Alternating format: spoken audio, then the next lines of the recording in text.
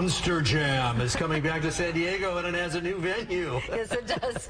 Snapdragon Stadium is currently being transformed. Crews are working to fill it with 26 million pounds of dirt. That is 500 truckloads of dirt. It's being used to build a course for high-flying destruction and epic stunts. You say that. That's what you should say, yeah. All right. High-flying, yeah.